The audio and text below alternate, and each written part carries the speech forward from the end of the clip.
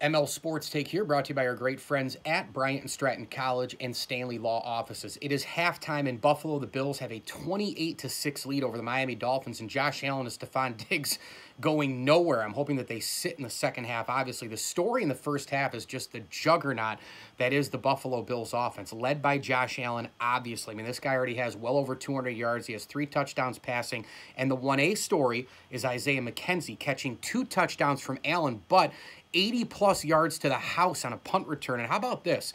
How deep are the Buffalo Bills?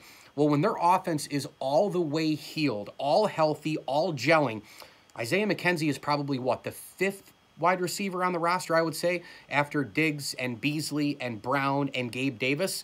He's probably the 5th guy in terms of the go-to, the targets as a wide receiver.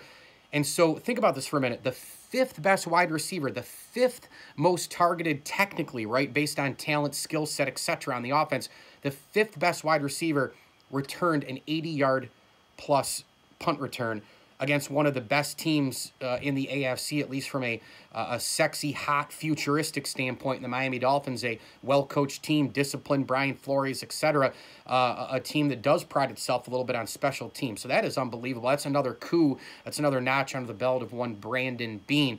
But now I think the time, it's time, Bills. It's time to bench guys. It's time to sit them. It's time to rest people in the second half.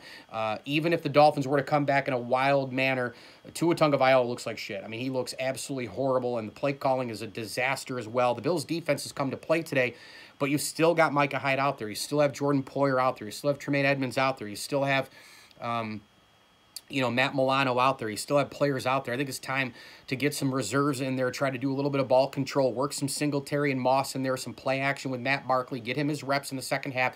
Josh Allen, also the single-season Buffalo Bills passing leader in history, and he outduels the likes of Drew Bledsoe. It's better than Jim Kelly. It's better than Ferguson. It's better than Jack Kemp. It's better than any quarterback. Oh, yeah, it's better than J.P. Losman, too. I had to throw that in there. He is now the single-season leader for the Buffalo Bills in quarterback history and team history.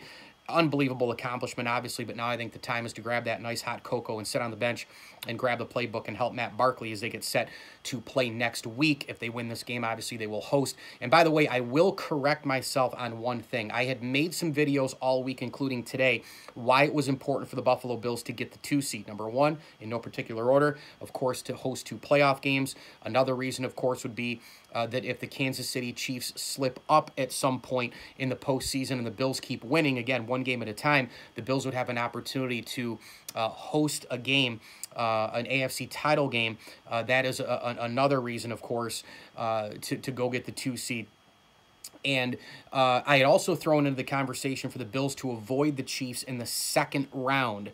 That is not correct. That is obviously a brain fart on my part because the Chiefs and the Bills would not collide in the second round no matter what. The Chiefs getting the first round bye, they would play either the 4, the 5, the 6, or the 7 seed, depending on how things line up and who wins where. The Chiefs will play the lowest seed, and even if the Bills were to get the 3 and win, they would not play Kansas City, of course. They would play, the next up seed or whatever the case may be from the Kansas City opponent. So that part was a brain fart by me all week, and I apologize on that side, but, it's not my first mistake, and it certainly isn't going to be my last mistake. 28-6 Bills lead at the half over Miami, and we'll see what they do with the starters at this point. Again, Milano, Edmonds, Poyer, Hyde, Allen, Diggs. Get these guys out of there. I would keep John Brown in a little bit for reps. He's been out a little bit with the injuries and the COVID situation, so I would get him maybe some reps. Keep McKenzie in there. Get Dawson Knox some plays. Get the running backs involved and all the rest. But again, the big guys, rest them now and prepare for next week, which, by the way,